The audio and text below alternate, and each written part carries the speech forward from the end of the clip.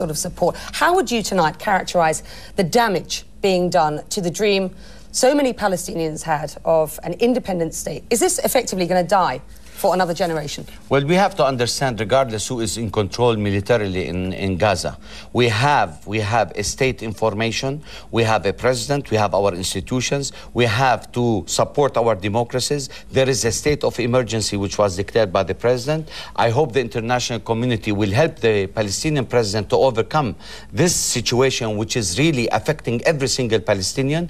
I hope that the people in Gaza won't be left to starve from hunger because whether Hamas is controlling or not, it is insignificant. We are at the brink of starvation in Gaza. And this problem in Gaza is going to shift into the West Bank. And the West Bank is in close borders with Israel. If Israel wants to create this kind of wedge by having Hamas controlling Gaza, it is because of its unilateral approach. They have to pay a dear price for this. And with that, we're going to leave it there. We thank you very much indeed, sir, for joining us tonight. The views there of the Palestinian ambassador